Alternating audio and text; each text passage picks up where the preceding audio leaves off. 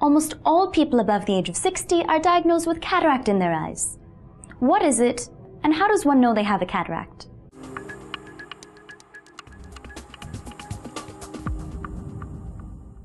Cataract is a condition wherein the normal lens, the normal transparent lens of the eye becomes cloudy with age.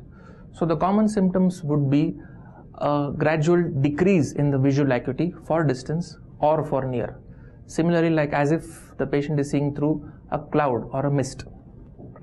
Other symptoms could be haziness or glare, especially while driving at night.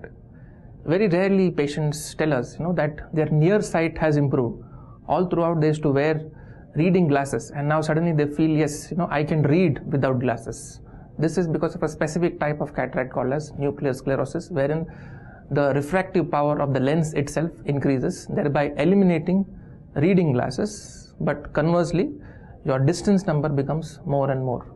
Can you tell us a little bit about the surgery for cataract?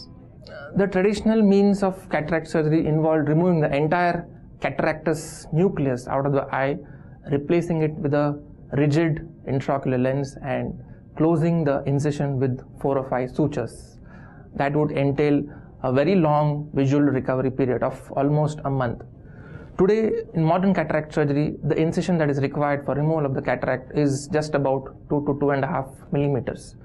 The entire cataract is phacoemulsified or pulverized with the help of an ultrasonic probe sucked out of the eye, and a foldable intraocular lens is implanted. Since the incision is very small or very tiny, the recovery is quick. Dr. Nayak, thank you for joining us. It's a pleasure having you. Thank you. My pleasure.